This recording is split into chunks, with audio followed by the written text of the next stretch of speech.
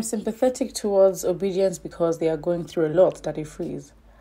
Popular Nigerian broadcaster Daddy Freeze has taken to his various social media platforms to claim that the supporters of Peter Obi are passing through a lot as a result of the outcome of the last presidential election. Speaking during a live session, Daddy Freeze said that he is now sympathetic towards Obidients because they not still nursing the defeat from the last election. English, please. He said it expected... Wow. He said it is expected of people to be their brother's keeper, especially when they are down. He says, I'm sympathetic towards Obedience because they are going through a lot. I understand that. You don't kick a man when he's down. I know you people are really going through a lot, and that's why I sympathize with you. And I lend a hand of friendship. We don't need to fight one another. We love one another, but you can't come here and insult then expect me to give you opportunity to talk. I mean, as a decent human being, that's the bare minimum, or at least what's expected from Daddy Freeze to say. I mean, you literally have a show. But do not be confused about, Daddy Freeze and this show. I mean, I don't necessarily sense a genuine tone to this. I think it's just a basic respectful tone, to be honest. And it is fair on his show. Do not come and insult him and then tell him to give you a platform to speak and air your point. With Obedience going through a lot, I mean, I think it's okay to be disappointed that your principal didn't win. However, going through a lot in a sense of deep heartbreak, because I think everyone's making it seem like, oh wow, Obedience cannot breathe, and we are in such, like, we are in Nigeria, and so things like this or outcomes like this are not unexpected. Yes, we can take action to arrive at a different outcome. However, there's sort of a perception of some kind of deep heartbreak that Obedience are going through. Don't get me wrong. I mean, everyone has seen the amount of effort that has been put into, the campaign of Peter Obi, the young people rallying together and being with him. But, more than just... And I think, what's funny? I think we just love to blame, and we love to, someone wants to win. And if you win in the short term and you don't win in the long term, you haven't won. Because the problem that we have is bigger than just the presidential election, Peter Obi, Tinubu and all that. No, it's bigger than that. It's for our future. We are really in danger. If a Nigerian is not already selfish, self-preservative, hyper-independent enough to take care of themselves in Nigeria, their plan is to at least relocate. And relocate with every sense of urgency and aggressiveness and aggression. Because what we have basically just seen is that in an attempt to do the right thing, or for Nigerians to basically, get the Nigeria that they want, they've basically been proven once again that we are basically led by bullies. Our system has failed yet again. I don't know how many times I personally think we need to scrap up the constitution and start from scratch, because what we're doing is absolute nonsense. And that's the thing. Some people are looking at, and that's the danger. We're looking at it as just a battle.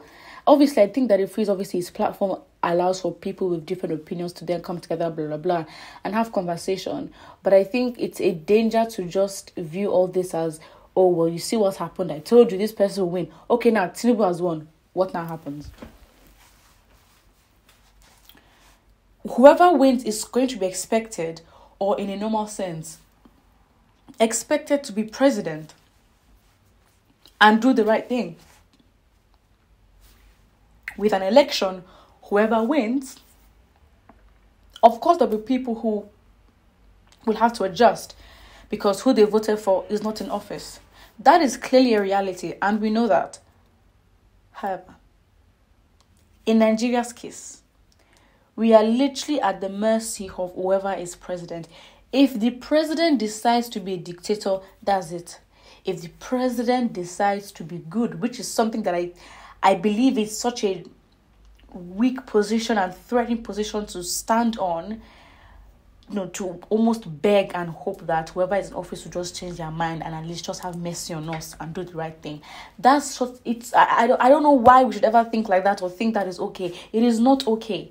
So the problem is way bigger than Peter Obi. Peter Obi, yes, for the youth, building that energy to put him in office looked like, he was going to come and save Nigeria. If he won, it would still be a rude shock because Peter Obi isn't Jesus, and Nigeria's problem is not for Peter Obi by himself to solve. Nigeria needs to be scrapped and started again. I don't believe we can go anywhere from here, because for a country to be where it is, it takes more than just the government. And of course, those in power definitely have to be intentional about the society they're trying to build and the people they're trying to build. So yes, a huge responsibility lies on them. I'm not denying that, but it definitely takes more than the government to win.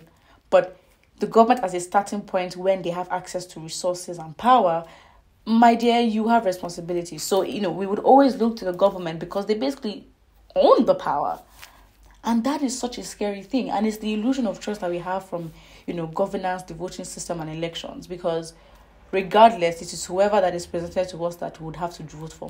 We really don't have a choice.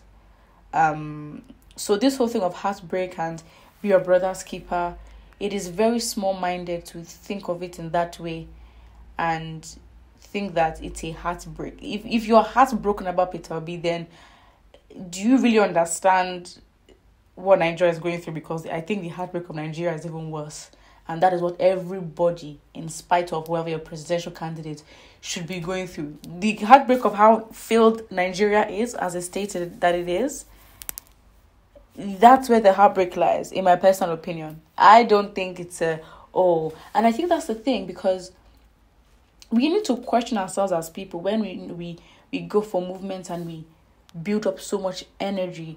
It's not a bad thing, don't get me wrong, but because we are united does not necessarily mean we have a solid plan and we are organized and we're strategic. It doesn't mean that.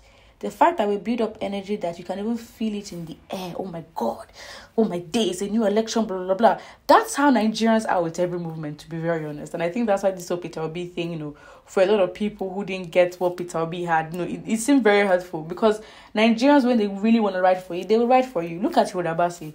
The same thing. People turned up, were eating, playing music. Look at NSAS. It just shows the kind of people that we are. We know how to build up energy. But when it comes to executing and planning and, the test of how organized we are, that's where we fail. But when it comes to building energy, I don't think it's just a political thing. I think it really goes to show the kind of people we are.